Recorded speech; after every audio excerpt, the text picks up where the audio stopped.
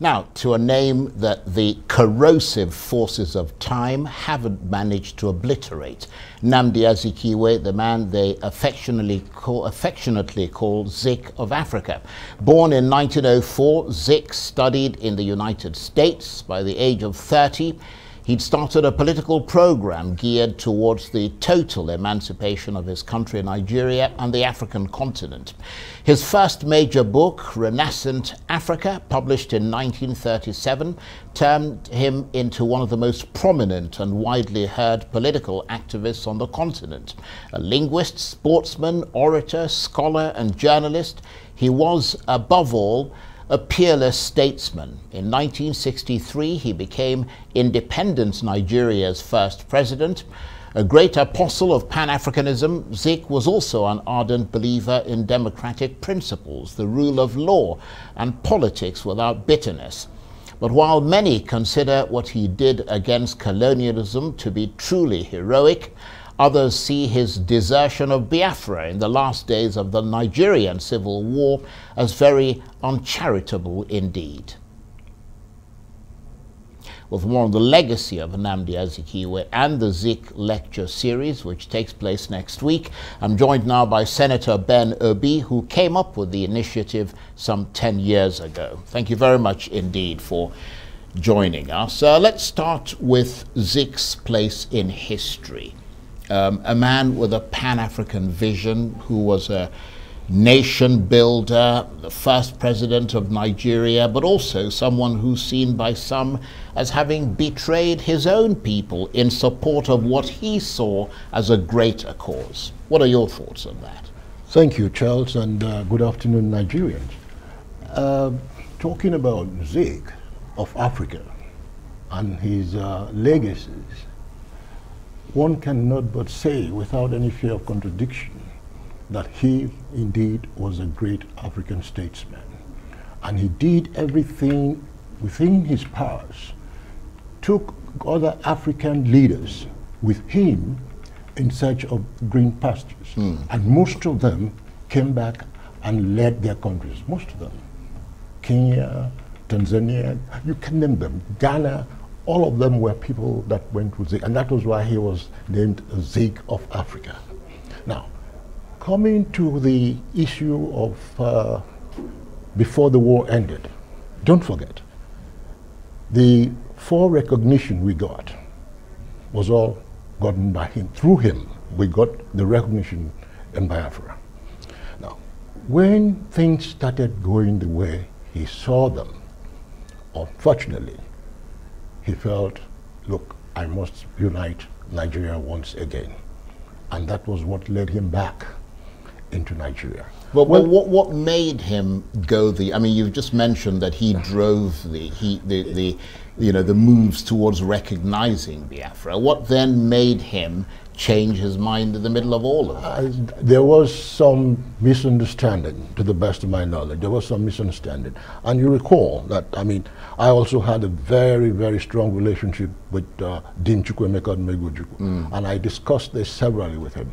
You know, he said to me that Zik said to him the way he was going was not the way he thought.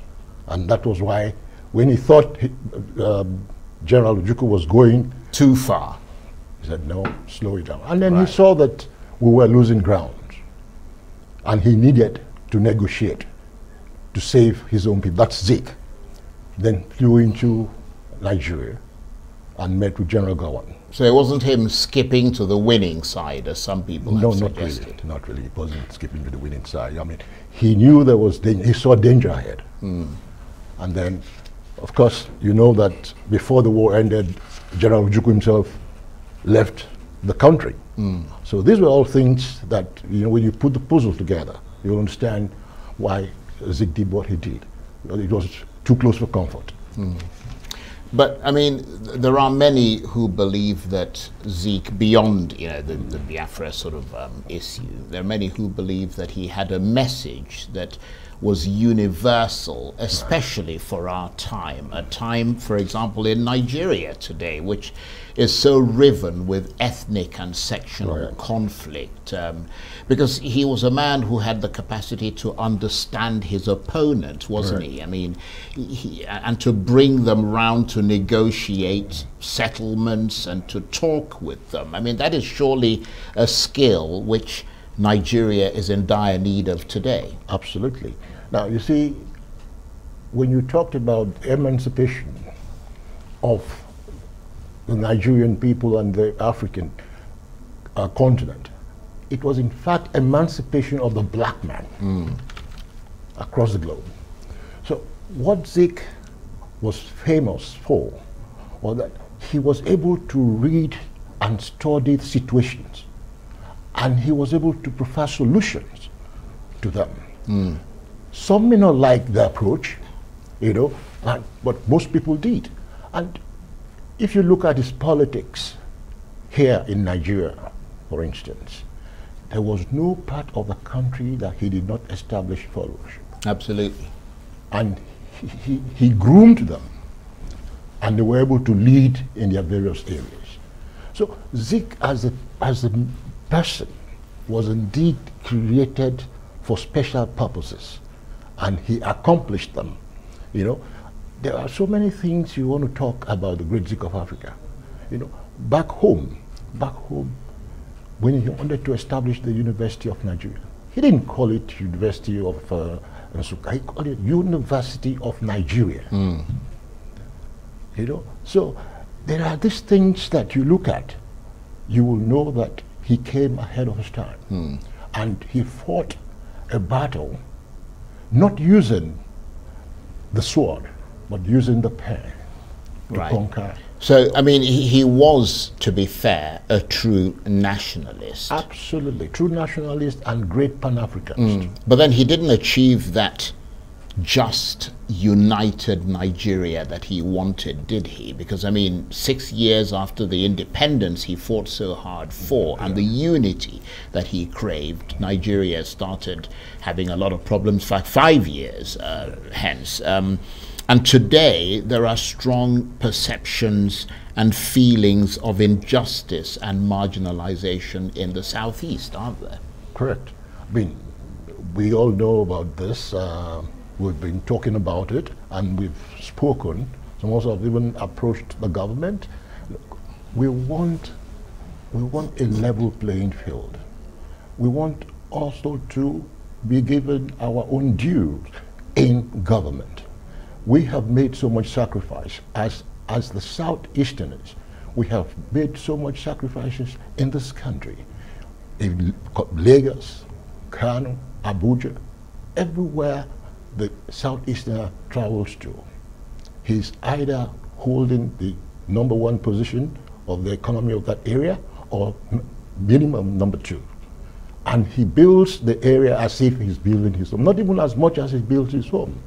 They commit themselves more, So what we are asking for is a level playing field. And you see, Zeke has become a reference point when you talk about the unity of this country. Even our brothers from the north, from the west will always say it, that in terms of unifying this country, nobody came near as close to Zeke.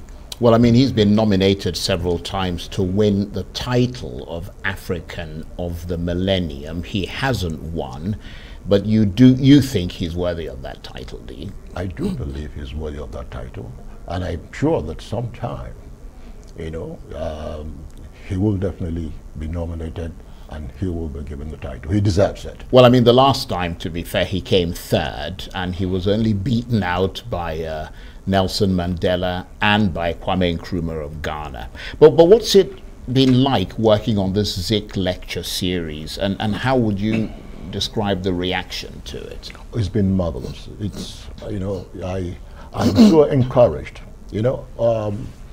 This 10th anniversary, actually, we didn't do the 9th anniversary because of the pandemic. And that one was to actually, the keynote speaker was Dr. Amina Mohammed, the Deputy Secretary General of the United Nations. I went to New York, I met with her, and she gave me an okay, but then the pandemic came and we did. So this year, I decided that, look, I have to get the Southeast governors involved. It's the 10th anniversary. And all of them have keyed into it. They will all be there on Tuesday, the 16th.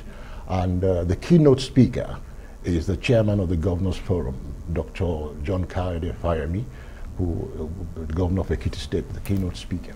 Now, in addition to that, because it's 10 years, I want to also lay the foundation of the ZIC series, lecture series and legislative studies, which I hopefully will complete in 3 years maximum. Now, what I have done over time is that I've always invited former presidents and prime ministers. I've had President Rawlings, I've had of Ghana, President Benjamin Mkapa of Tanzania, I've had Dr. Ernest Bai Koroma of Sierra Leone, I've had Prime Minister Raila Odinga, Vice President Atiku Abubakar, Emeka Anyoku, Wole Soyinka, Asobia. I've had great statesmen, participate in this lecture. So it's always a big event for me, and I take joy in doing it every year. For me, it has become a passion. Well, we commend you for doing it, but please stay with us because we want to discuss other things with you. You're watching the Arise interview, plenty more still ahead, as we continue our chat with Senator Ben Obi, former Special Advisor to the President of Nigeria and convener of the National Peace Committee. Stay with us.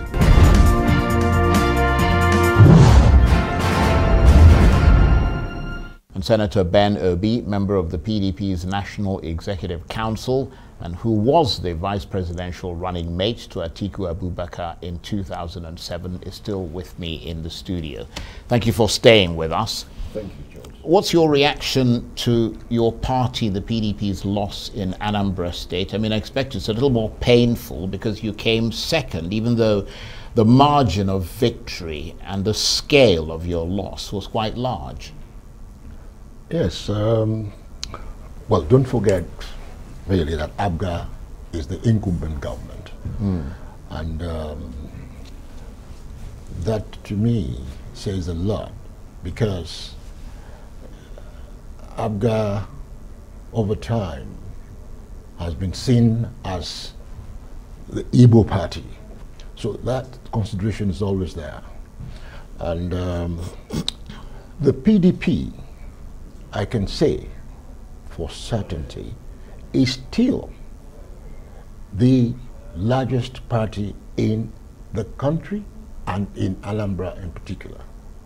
However, because of some misunderstanding, we lost some of our members to other parties, and that created some kind of gap in the party. But I mean, if APGA is seen as the party of the Igbo people, why is PDP still in other states? I mean, obviously something went wrong in Anambra State. Like I said, some of our members left the party after the primaries, the Congress, and went to be candidates in other parties. That's a minus, okay? But then, if you go to the ground, the PDP is very much on the ground. Every nook and cranny you visit in Anambra, you will find the PDP there. And ditto for the country. But you see, like I said, because APGA, being the incumbent party in government, they also had a good number of the officials. They had better grassroots they were reach, holding the is that local what you're government. saying? Right. Local government. So, but we also presented a very good candidate. Yeah, I was going to say Valentine Ozee was a good candidate, but clearly something didn't quite click with the people of Anambra State. Well, as I'm saying, to kind of knock off APGA, it's not an easy task. Yeah, but if we had been together, you know, as a team from the Congress, it would have been very difficult. Yeah, but just looking at the debate, for example, that took place on Arise News. I mean, it didn't have anything, nobody was talking about looking at them and thinking of incumbent government or not. They looked at the performance. I mean, I'm not saying that's what necessarily led to, you know, to Soludo's victory, but certainly his performance was rated as the best in that debate. Whose performance? Soludo's performance. Well, Soludo did very well, and expectedly so. Valentine did also very, very well. I mean, people commented on them. The performances of the debate, excellent. But what I'm concerned about the people of Anambra State is the people of Anambra State, you know, whose votes finally, like I said to you on the 5th, you know, when you are having an election coming up in Anambra State, the tension is always very, very high. But 96 hours, 72 hours to elections, it disappears. And the people become very understanding. They go cast their votes peacefully, you know, and that's what you saw on Saturday. But don't forget, Professor Charles Soludo has been around. He's run for the governorship before on the platform of the PDP. So he's not a new entrant at all in the politics of Anambra State. So for him, imagine now, and that's why you saw that at least immediately 2 days ago, Val Ozigbo, our candidate, congratulated him. And I also congratulated him. The leader of the PDP in the state, Peter Obi, has also done so. Because we know that he's been around, and Anambrarians, it counts, it matters. You know, so former governor of Central Bank, you know, so they know him. He's not a new face, you know. And are you convinced that the election was free and fair and that it was conducted in a clean manner? Because some people in other parties have raised questions and cast aspersions. Well, you cannot really have 100% of free, fair, and transparent elections. But basically, apart from some areas that had issues, you know, that were quite worrisome, but they were taken care of much later. I think, generally speaking, it was a peaceful and fair election. And in any case, I mean, those places that you mentioned where things didn't go very well. I mean, the voting numbers were not enough to dramatically alter the way things turned out. I think we've had that election. We think it's come and gone, and we're happy the way it turned out ultimately, because everybody was concerned. People were calling from all over the country, you know, oh, are you safe? What's going on? But at least we have shown again that as Anambrarians, yes, we care and we appreciate democracy. Yes, I thought it was it went reasonably well. Yeah. I mean, much better than most other elections in Nigeria. And Professor Soludo has said that there is enough space for everyone to work with him and to serve in his government. I mean, would the PDP be prepared to work with him in that spirit of reconciliation and transformation that he talked about? Will you accept that hand of fellowship that he is offering, the idea that Anambra is stronger together? Well, I have... Or is that just a sort of excited speech after winning an election? Like I said, Professor Soludo has been around for a while, so he knows what to do. I'm sure he will hit the ground running.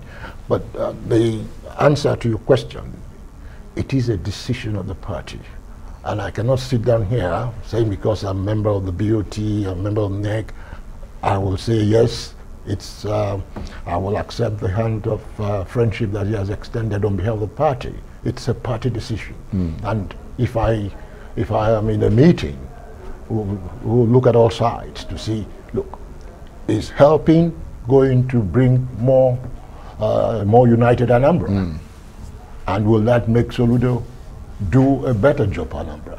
These are the things that will be considered. We will look at it and the party will take a decision.